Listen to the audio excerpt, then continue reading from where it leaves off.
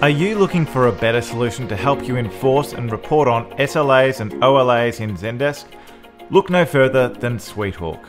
SweetHawk allows you to automatically apply timers for anything that happens on a ticket. For example, if you want to know how long tickets are taking in a particular department like dev or legal, you can automatically apply a duration at the point that it's assigned. Or how about tracking how long it takes each agent to respond to ticket updates for your customers? No problems. Agents always have a visual guide to see how close each timer is to ending. But if an SLA is breached or comes close to breaching, then you can perform any action to the ticket, like escalating the priority, sending an email or Slack message, or using our Notify app to pop up notifications inside of Zendesk to all the agents in a particular group or role.